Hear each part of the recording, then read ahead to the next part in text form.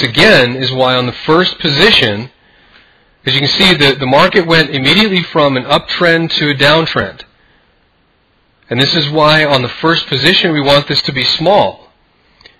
Because you're taking a stop that's over 100 points. You don't want to take a stop like this on a big position unless you have a big account. And even then, you wouldn't want to take a big position on the initial run. You want to let the move happen first. So we've got hands developing. We've got one here. Again, these two are close enough that I'd be a little reluctant to use them as separate entries, but they are separated a little bit. We've got a low there of 8669,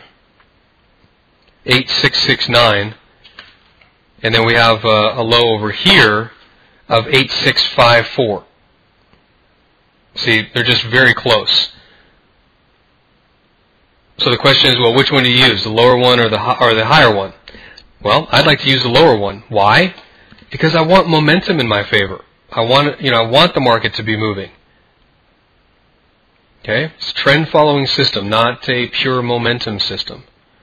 Okay, so my pick would be 8654, the lower low.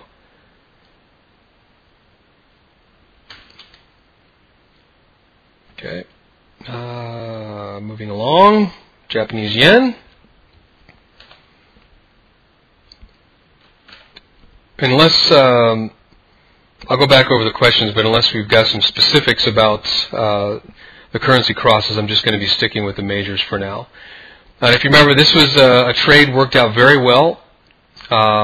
Big move down off of the November lows, eventually stopped out right here. The last position was stopped out basically at a break even. Profitable trades on the other, I think there were 3 positions on that one. And we're starting to develop another hand here. We've got hand formed there, and actually another one possibly forming to the downside. However, we did, the market is trading sideways here, so you've got to keep this in mind. The market may go into a weave. If you're a conservative player, you're going to want to wait for the market to get underway. Okay, and you can see here that the fast-moving average, or the red, is still underneath the green. You'd want the red going like this and the green going like that. Red above green.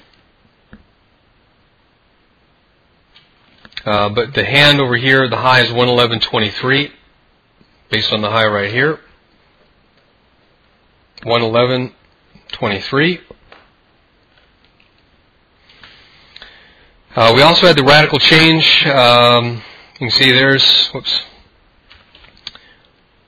the moving average, and again, depending on where you're kind of tracking it from, here's price. That's your radical change. There's your bar, your big bar. That one's pretty close. It's actually also where we exited the other trade. So again, depending on your trading style, it could have been a stop out and reverse at the same time. But no, I'm not. Pardon me, I'm not going to get into that right now. 111.23. Oh, the low over here possible is 109.57.